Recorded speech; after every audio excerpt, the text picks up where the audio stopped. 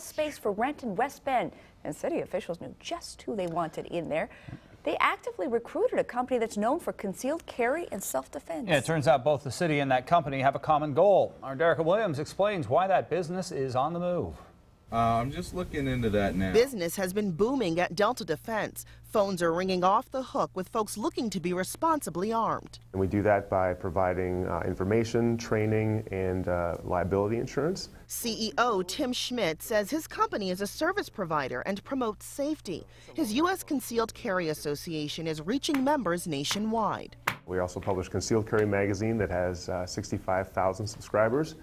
And then we also publish the Concealed Carry Report, which is a free weekly newsletter. That goes to about 650,000 subscribers. And business is growing. Since 2004, Schmidt says it's grown on average about 60 to 70%. Staff has doubled as well. I imagine within the next 3 years, we'll be adding an additional 10 to 15 employees. Those employees will be hired in West Bend, ready to leave the small Jackson Business Park and venture to a more unique and prominent location.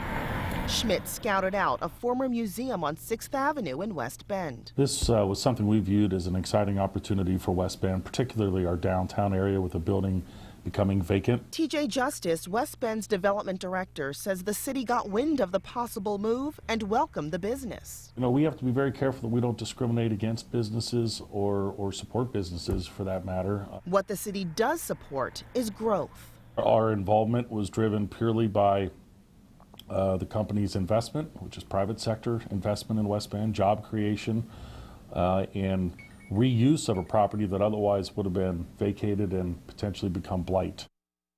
Well, Justice says there was no formal opposition to this project. In fact, the city and county combined put together a total of $267,000 in public financing and offered other incentives. Delta Defense says that it is thankful for all of the support and plans to open in West Bend sometime this fall. Live in the newsroom, Derek Williams, Fox 6 News. Derek, thank you. $250,000 stolen from a Milwaukee loan store. A couple armed robbers, though, may have had help from the inside. This happened at Community Financial in